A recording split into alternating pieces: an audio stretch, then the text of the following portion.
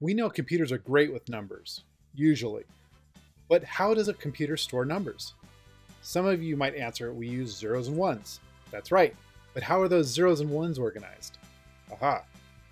How do we make numbers out of the zeros and ones? And that's what this lesson's about. The goals for you for this lesson are to understand how numbers are represented using binary and hexadecimal. We also want to look at how Java stores numbers. This will help us understand the different primitive number types. Now, the first type of number we can store in Java are the counting numbers.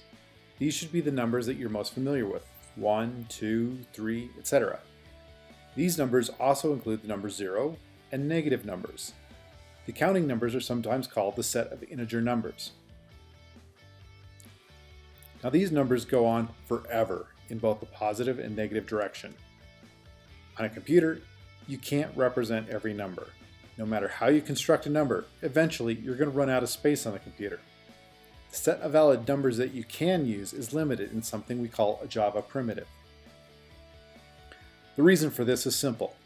In a computer, a bit is used to store a value of either a 0 or a 1. This is the smallest piece of information. If you want bigger pieces of information, you need to string more bits together. Now your first thought might be, string more ones together and just count them.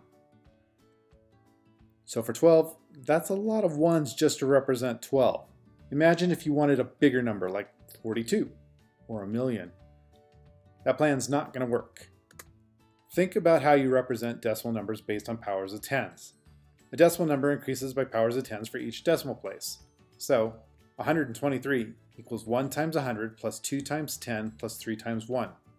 This is really 1 times 10 to the power of 2 plus 2 times 10 to the power of 1 plus 3 times 10 to the power of 0. Now it might not look like it, but this is the decimal system that you learned when you were a kid. We do the same thing for binary numbers in a computer. Like a decimal place, we have binary places based on powers of 2.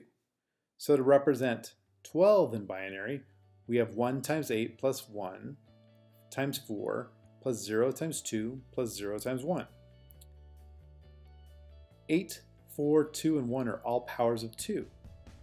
So in the same way we represent decimal numbers, we can write 12 as 1100 in binary.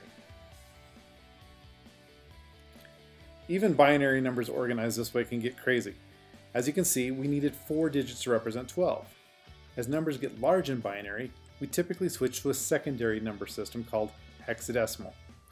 This number system is based on powers of 16, and we use the letters for the digits beyond 9.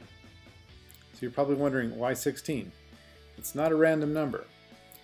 Each hexadecimal digit is really a block of 4 binary digits.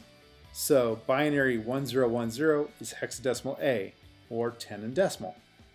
Pretty cool, huh?